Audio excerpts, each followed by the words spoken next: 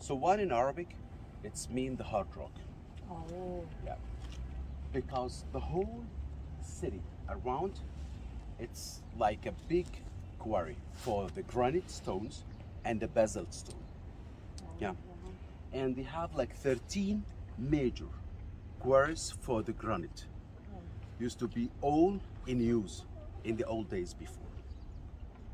And the others still in use, except that one. They did close it to me to be a monument protected area. Because one piece of rock, it should be the biggest obelisk they ever made. But after a few months of work, it's cracked in the middle. So I think you have seen the obelisks in Luxor. We're standing in Karnak or Luxor Temple. It's just one piece.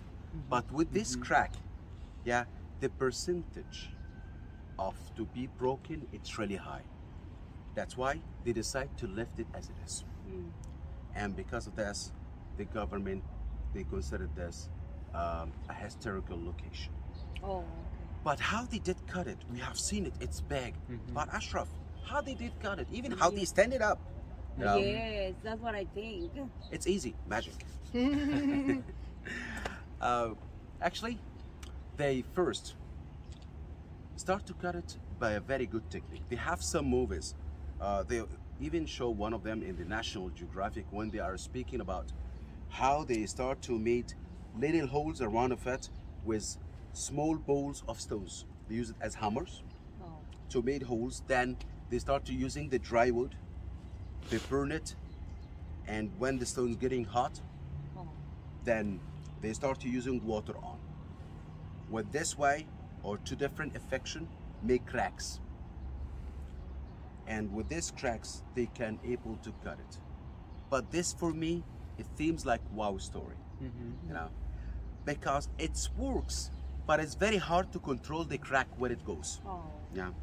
But those people, same like they have shields, they have swords, or they're using metals, they also have tools. Yeah. And they're using big bends with the real hammers. And they hammer this. Many men standing on one line and they hammer it. Then using other bigger bends, they hammer it. When they found kind of crack happened, then they change the tools to make this crack wider. They keep goes down and they keep hammering. When they finish cutting from each side, then they start to chisel it from down. When they finish that, it's ready to be taken out of the quarry. And here, in different places, for example, there, can you see these little holes to the side? It seems like on one line, and it's more clear over there. Yeah, that's how they hammer it.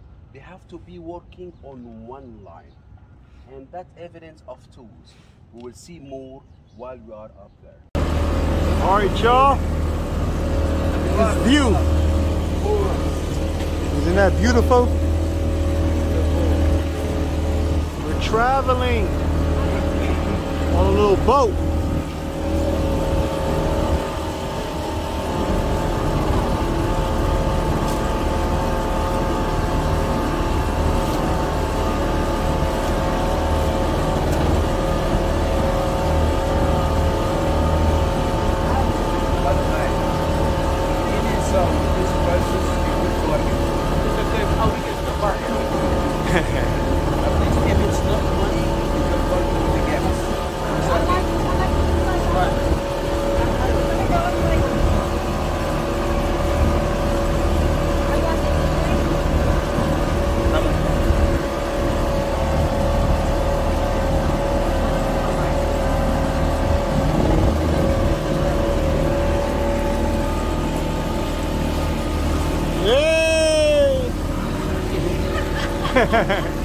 I gotta get him, gotta get him.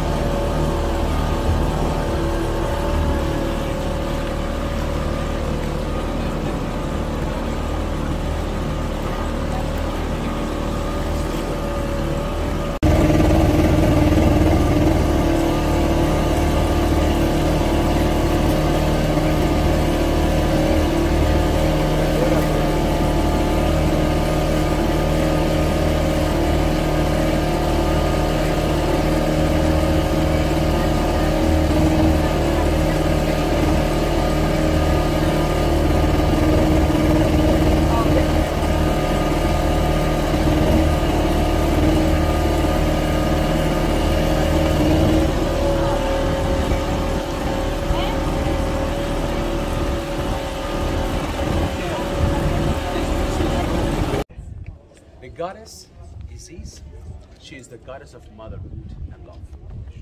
And by the way, she's a very special goddess. Because a lot of people, they came to worship her not only because she is the goddess of love. They have many other gods. They represent love gods. But she's the only one represent the goddess of motherhood. Even the other kingdom, like we have another kingdom, the Nubian kingdom in the south. The Nubian mother used to come to here because they noticed the food used to be not really far. Both they are come to worship the goddess Isis in her temple. And that's the reason why we are doing the tour. I'll show you the goddess Isis. Looks like a Nubian lady. And that's the first and the last happened in this temple, not anywhere else. All the time you can see the goddess Isis with wings or feathers comes out of her arms. Or like a lady, as we have in several places and here in these walls as well. But here they show with her with the crown of feathers, you know, and the wonderful shape of the African faces. The temple of the goddess was built first during the Pharaoh's era, but because it's island, many times the flood level used to cover a big part of it. Yeah, when it's over flood. That's why it's been collapsed many times.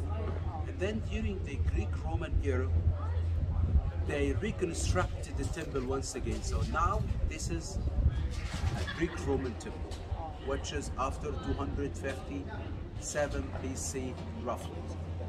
I would like to show you this temple, how it looks like before. That's exactly how it looks like. All colors, all details. They have a great walls around of it to protect it. People have gates and have different stairs to come with their boots to her place. Yeah. The court what we are in, here, this is the courtyard. Every temple we did visit, the courtyard, it actually comes to be second right after the island. But here the whole island dedicated for the goddess. So no need to make it limited. They can have it bigger, especially her festival, it's big. Everyone come to worship the goddess. Everyone come to join her in her festival. Here, while they are still working to decorate it. But this temple wasn't exactly here. It's not exactly here on this island. The island, what they called it, Philae. It's a wrong pronunciation for the name. The name originally it's Philos. In the ancient Egyptian they called it Per-Isat, which is the house of the goddess Isis. But then the Greeks they call it Philos. What is Philos? It's mean love. It's mean good friendship. Yeah. And the name is popular in different places. Even in US, Philadelphia, it's come from Philos. Philae, it's come from Philos. Yeah, several places, it's got the same name like that, but different pronunciation. Yeah, and during the time, right after they built the old dam, and the level of the water raises up here, start to be really high, the temple, and instead of to be in some season underwater, it was whole time underwater. To come and visit this temple, you can do it by one way.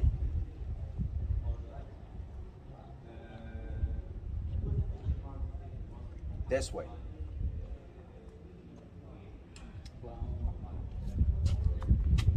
Believe it.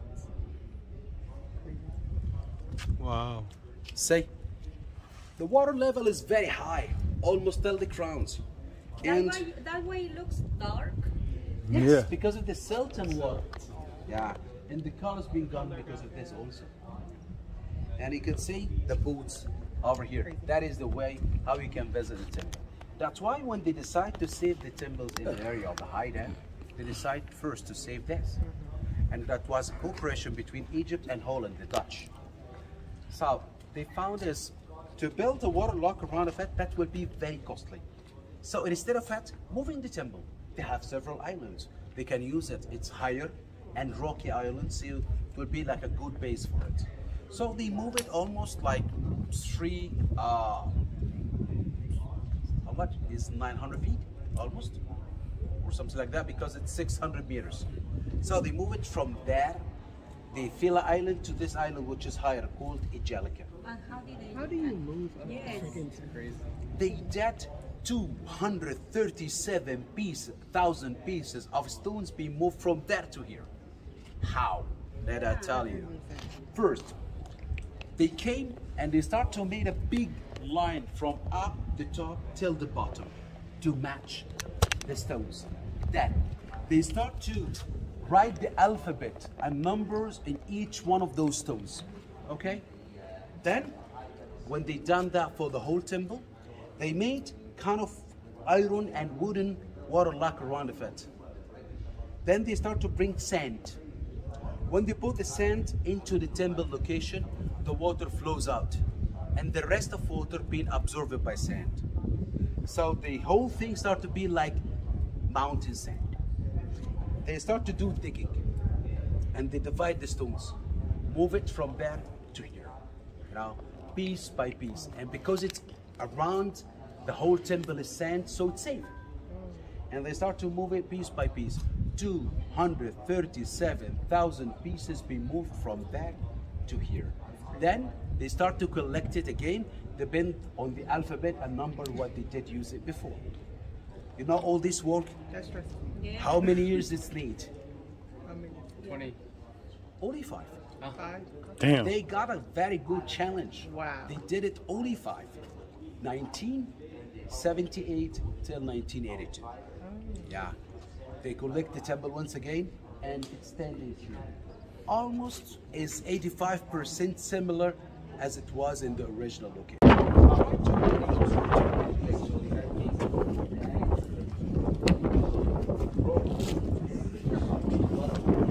Up to the first side face. Her face looks very serious, right?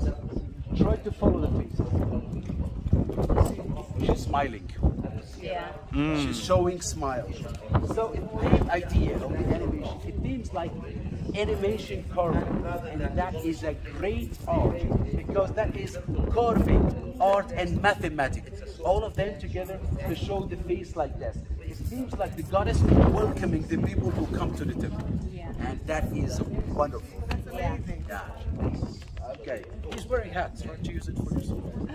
One is white, and then start to be tiny. The 2 banks, and here is the delta. By the way, the delta used to be about 5 branches, taking this shape before. Now it's only 2, but before used to be 5 branches. So the whole thing is the River Nile. Herodot, he is one of the travelers and the scribes. He said, Egypt is the gift of Nile. No Nile, no Egypt. Yeah. So this is the source. The key of life is the River Nile. By the way, a lot of people they speak as the River Nile have a god. No, actually, the River Nile, the Egyptian in the old days, they did believe he is a god himself. I think so. That's how it is. Nowadays, I believe so. Also, they said before, if you drink from the Nile, you will be back to Egypt. But nowadays, if you drink from the Nile, you're not leaving. All right, y'all. Get some footage. Some good footage y'all want to see. Good stuff, good stuff. Look at all this. High.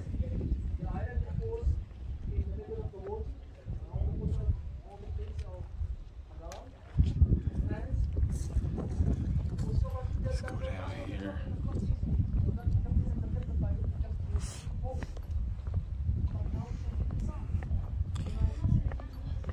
Come along on a ride. Fantastic voyage. Ride with King Kofi. I'm gonna take you all around the world. Take you back to the motherland. Ancient Egypt, ancient Kemet, y'all. This is where we at, man. This is where we at. This is what we do. Beautiful. This forest and everything that is All right. Nubian Sudan brothers, yay! Peace, man. Blessings. Blessings, blessings. Yes, yes.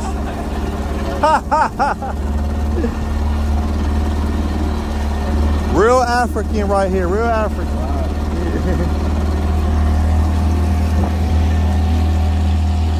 There's a Campbell.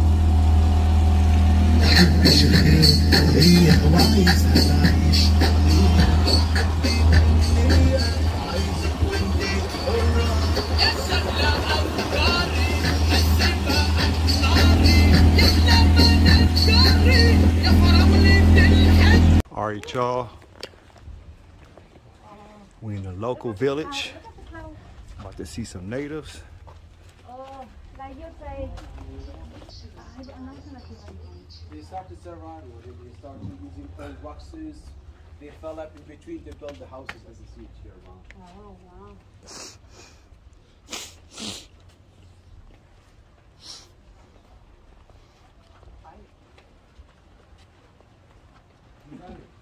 Try to wearing a mask because I believe his dust here is too big for you.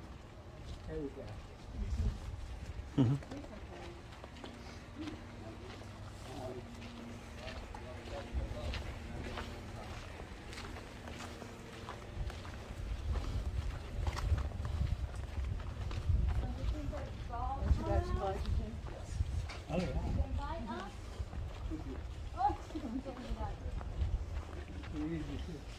Somebody barbecuing? I know. Actually, dogs is not eating. They just biting. Ta! The thing is crocodiles when they go to the house. Oh. Crocodile. واحد واحد واحد واحد اثنين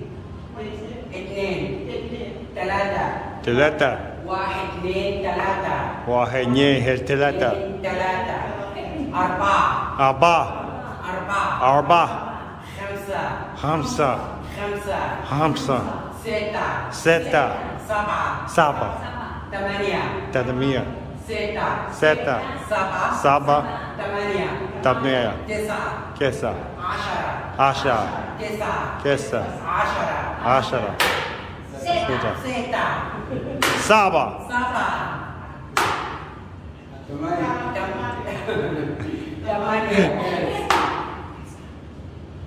تسعة تسعة عشرة عشرة yes okay in Nubian okay in Nubian where Owi Toski Toski where Owi Toski Toski Kemis Kemis Dish Gish Kemis Dish Gish Gorish Gorish Kolot Idu Idu Gorish Kolot Idu Isko Deme Isko Deme Damn. I forgot. Where?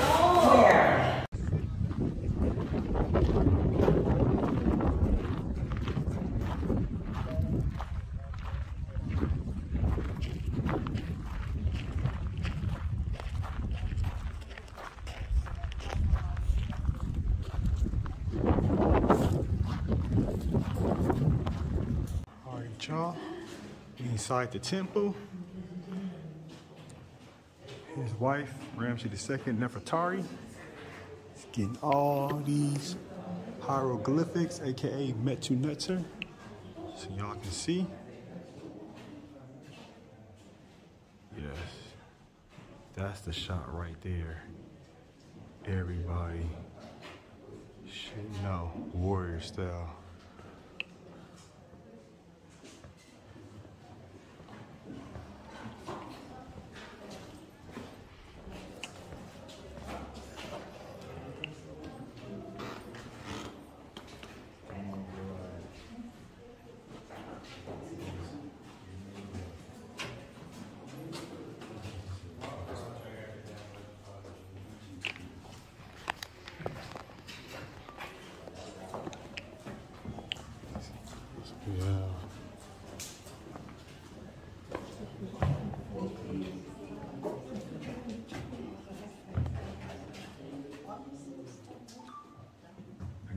Good, brother.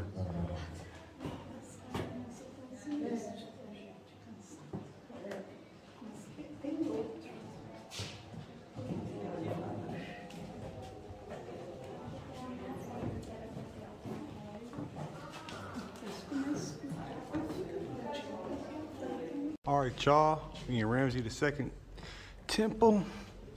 Look how his temple shaped. All these big old massive statues. Crazy, huh? How they did this temple. Let's walk around here. See what's going on.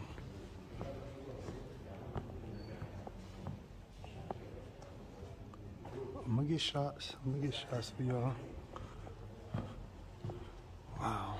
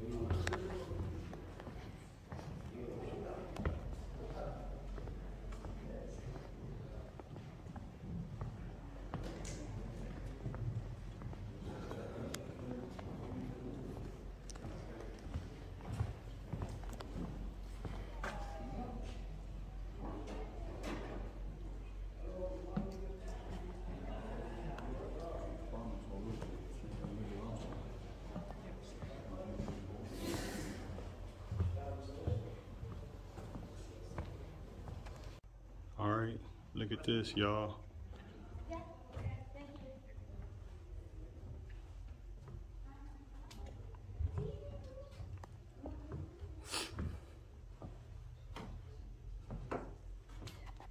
All right, y'all, we're back. Saqqara, we're here. The first pyramid built for King Dozier, and it was designed by Imhotep. So we here to get it on like Donkey Kong. Hello. Our tour guide. So there you go right there, a good view of it.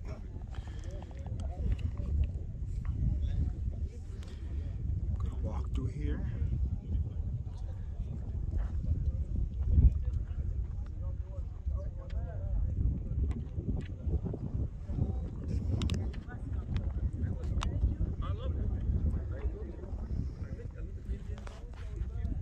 Representing or symbolizing the 40 districts or territories in Egypt in ancient time, as Egypt was divided into 40 districts, 20 in the north, 20 in the south. Each one is symbolized by a column here. The column, it takes the papyrus stem and was built in layers, as you see, layers of stone above each other to make one papyrus column. We believe it had a capital at the top of it, also papyrus flower or lotus flower. The ceiling is a modern ceiling, was rebuilt after the original style during the time of Philippe Louer, the French Egyptologist who restored the area. Originally, the ceiling was here to make the shade and let the entry only of the light and air inside the colonnade hall of the king. When we walk to look at the colony hole, we can see a space between each two columns. And actually, we believe that this space was used to put a statue of Wu-Tang himself. One line or one side wearing the crown of the north, lower Egypt, and on the other side. All right, y'all. So this is the southern tomb, 150 feet. On the north side of the pyramid. They usually built this because just in case if the king would have passed away before the pyramid was finished, they could at least had him right here like a temporary tomb. 150 feet. That's the best I can do. But you see that? Look, man, that is crazy. I'm good. Of the 4th dynasty, and by the way, he is the father of Cheops, the owner of the Great Pyramid of Saqqara. You can see two of his pyramids over there. The one on the left, it's called the Bent, that one. Because they wanted to make a complete triangle at the beginning, but they couldn't. At the height, certain height they found if they continue, the tomb will collapse. So they reduced its angle 10 degrees. And it produced for us what is called the Bent pyramid. And next to it on the right side, it's another tomb for the same King Senefru. So it seems that he didn't like his first one. He was upset and he asked his architect to construct another one for him to be real and complete one and a real triangle. And he did so. And he made the very first real pyramid in Egypt. It's real triangle with its shape and angles and everything. That is the very first real one, the Red Pyramid of Senefru in the area of the... All right, on the side, temple, all these hieroglyphics.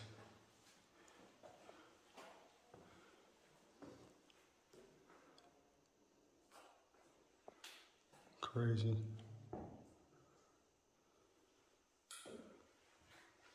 Sarcophagus. Look at this. We inside of it too. Dang. It's okay, 1 minute? Yeah. Light close.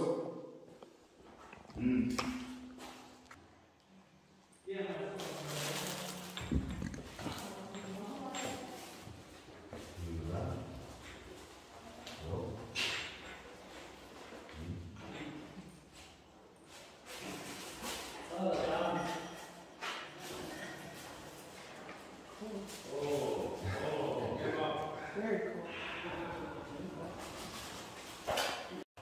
All right.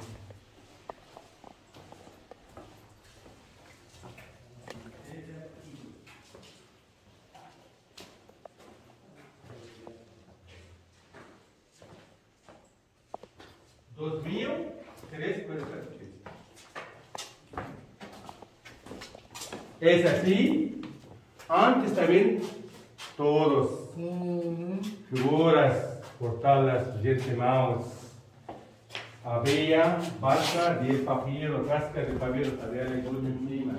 Esta vida cotidiana, con espíritu, con tomar caneta, papel de papiro. Divided in centimeter squares. Every square centimeter contains 49 dots. Every dot here is represent a knot on this carpet. I mean, every square centimeter contains 49 knots. Which measure do you, centimeter or inch? Inch. About this one, 49 knots in every square centimeter. That means in every square inch contains 300 knots. We have also 400 and 500 knots in every square inch. This is depend on the thickness of the thread, thicker or thinner. Now we'll see how this one is making one knot here. By the way, this loom, this is consists of two rows, one up and one back. At first, he catches this colored thread, then twist around this back row, insert in the middle, with front one insert between, and pull it down, then cut it to make just one knot. One more time again, twist around this back, insert, with front one insert, pull it down, and cut it to make just one knot. Okay, everybody, My Kemet, Egypt trip is over. I hope you've been watching all of the vlogs I've uploaded to my channel. Please check out part 1, 2, 3, 4, and now 5. I made it home safe and sound. Just want to say thank Memphis Tours. That was the place we booked to go on a tour in Egypt. They did a great job from Cairo to Luxor to Aswan, and taking care of us on the cruise, at the hotels, at the Hilton, at the Four Seasons, and even with our travel in Egypt, you know, the flights. But the flight getting there was the thing I did not like. It was like almost 10 hours from LAX to Paris, 3.5 hours, 4 hours from Paris to Cairo. So I got long legs. I'm 6'4", so I need a private jet. I need to invest in a private jet, because ain't no way I can keep doing this, traveling across the world like this. So I know myself. If you get a chance, go visit Egypt. Like I said, some people, it's on their bucket list. I was actually happy I did this. I was supposed to go to Egypt about 12, 13 years ago on Ashwa Kwesi tour. But at that time, my ex-girlfriend, she broke up with me, which was no problem. And, you know, I just postponed it, and I actually found other nations in Africa that I wanted to visit, as far as like South Africa, Ghana, Kenya, Mozambique, Cameroon, Morocco, Ethiopia. But Egypt was always on the top list. I got it off. I'm very thankful for that. Egypt is like the starting point of my awareness, my consciousness of understanding African history. So if it wasn't for Egypt, Ethiopia, Nubia, Kush, Sudan, those nations, those countries, I wouldn't be where I'm at right now. So that's the starting point to continue my legacy with my children, grandchildren, lineage. I'm going to be able to educate them, take them to these places so that I can know, do not romanticize, glorify Egypt. You know, you have to understand it's a starting point. Find out what is your field research, what is your purpose, and I'll be able to help my children with that. That's all I care about when I travel, is finding my purpose in life and appreciating the world. Malcolm X said, you know, education is a passport. You know, use it wisely. You go around the world, you're going to be educated. You're going to understand the world. You be stuck in your hood, stuck where you at, you'll be stagnated with intelligence. So thank y'all again. I'll be going to another country soon, and you know I'll be uploading the vlog on my channel. So until next time, y'all, salute.